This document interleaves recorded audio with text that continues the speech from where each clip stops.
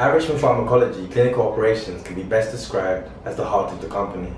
After months of preparation, study setup, ethics submissions and relevant regulatory approval, it all boils down to how well these studies are executed on the ward following study-specific protocols. Our objective is simple. Clinical staff know how to use equipment in a clinical setting in order to produce high-quality data from the procedures undertaken, all in accordance with good clinical practice.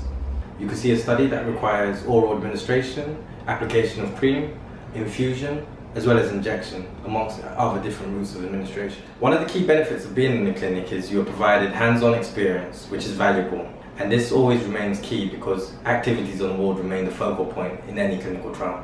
The nature of the business relates to evolving data, so that means no 2 days are alike, and in that instance, things can change very, very quickly. Additionally, another challenging aspect can be surrounded around working towards tight deadlines. We have a number of studies, all varying, and sometimes it requires an attention to detail.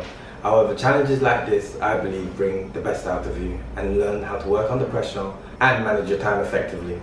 Richmond Pharmacology provides a wonderful training base for development, and in that sense, I've managed to enhance my own experience through various different departments.